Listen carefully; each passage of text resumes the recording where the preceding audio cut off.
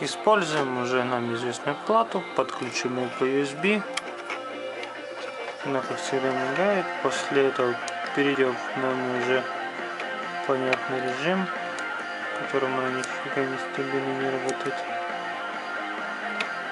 То есть перелив в режим. После этого мы подключим кабель питания к USB кабелю. То есть мы подключаем подключение.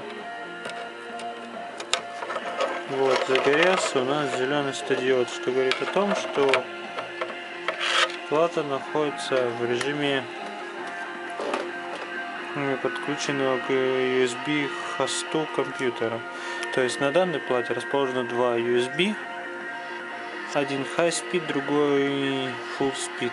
Причем Full Speed у нас является еще и UTG. То есть, если мы обратим внимание на экран, то можно увидеть, что